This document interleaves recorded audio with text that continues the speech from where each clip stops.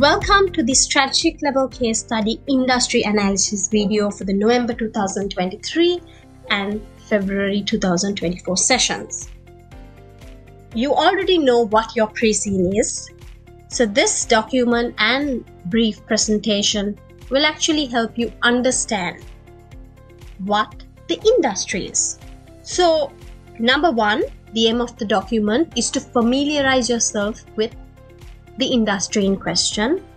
Number two, in addition to familiarizing yourself with the basic overview of the industry, we'll also have a look at what are the trends, the general and technological trends of the industry, the challenges faced in the industry currently, and what the future of the industry holds.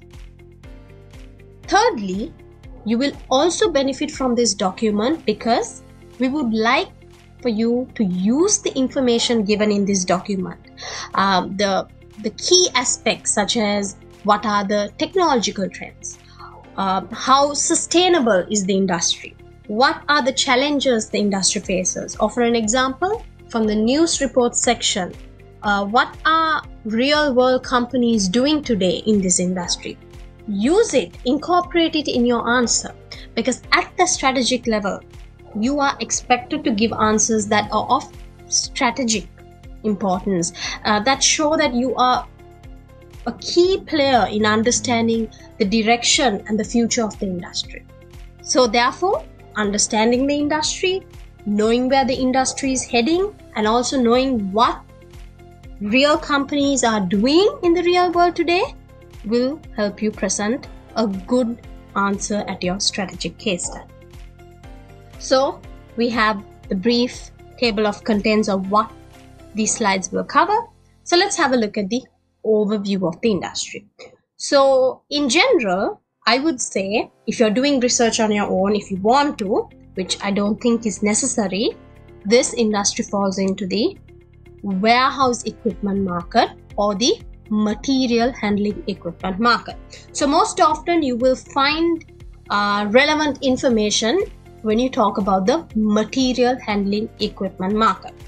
Of course, the material handling equipment market contains a little bit more than the warehouse equipment market, because the warehouse equipment market is narrowing the material handling equipment market further. But of course, it's the same industry. So what does it include? It includes a variety of tools, vehicles, warehouses, equipment, and accessories involved in the transport, storage, control, calculation, and counting of products at any stage of the manufacturing process, distribution, or disposal. So basically, equipment you need to have at a warehouse. So these equipment will vary from transportation equipment to equipment to position material to equipment we store our material in and other equipment. So these are the categories of the different warehouse equipment.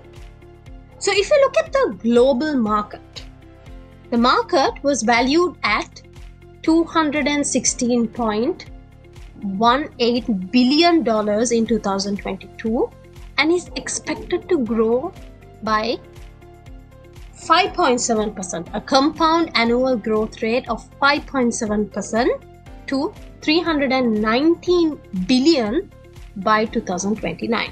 So this gives you an indication that the industry is not stagnant. It is not going to be stagnant.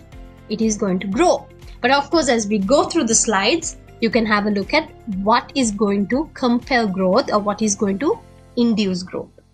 So of course, the growth is caused by the need to reduce human intervention at warehouses through automation and robotics. So the future of the industry, therefore, is through automating the warehouse handling equipment market. So this is definitely going to be highly relevant to RoboBrize and whatever initiative we have. So just to give you an idea, we have a slide on the market ecosystem. So if you look at the warehouse equipment market, we could divide it by equipment types. So we have robots, then we have ASRS, Then we have AGV, we have conveyor and sorting systems, cranes.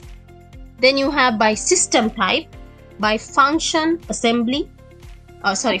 or application type, whether it's used for warehousing. So this is where we are a sub-segment. Warehousing is a sub-segment of material handling.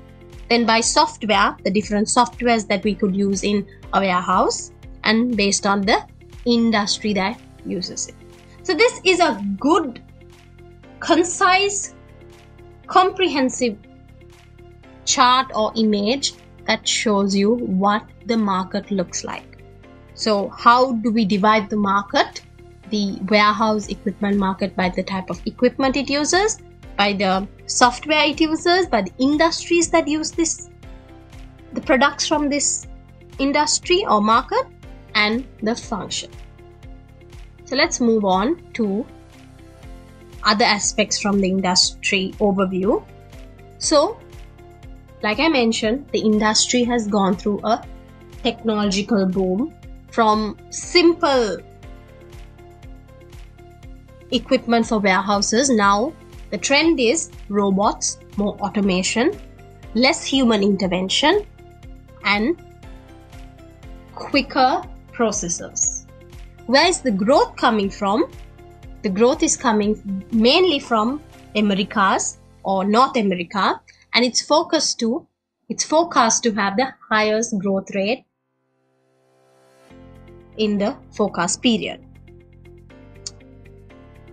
So now let's have a look at some images. So if you look at this, we can see the material handling equipment type and the level of automation. So if you look at, there are 5 equipment categories address material movement needs, with automation playing a major role in warehouse management. So we can see a lot of the demand or a lot of the material handling equipment coming from, mostly from, greater amount of automation. So AGVs to ASRS to robotic systems move away from the manual systems of managing a warehouse to automated.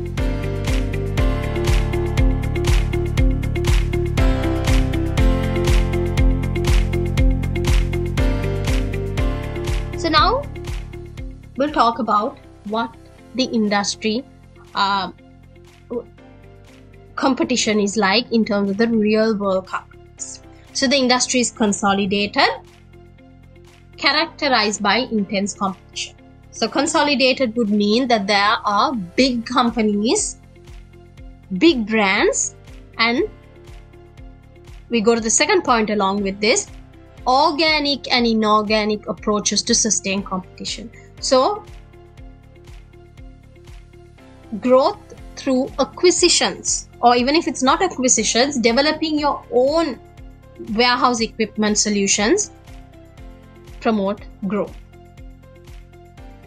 So we have many examples of how players, for an example, Toyota Material Handling launched Mole and Mouse automated guided carts. The product is expected to allow customers to automate repetitive operational tasks suitable for assembly lines, distribution centers, warehouses, and manufacturing plants. So, organic growth from Toyota. So we have a few real world companies. These are the top players in the industry, which I recommend. If you want to know more, go to the websites of these companies, especially some of the top players that you may be familiar with, such as Honeywell, we have Toyota, we have Buma Group. So go to these websites and see what kind of equipment do they have, what are their initiatives, what are their sustainable initiatives, what are their technological initiatives, what do they offer, what don't we offer. So look at them like they were a competitor of us. What are they doing that we are not doing, and what could we improve on? So this, I would say, is your homework when it comes to these real world companies.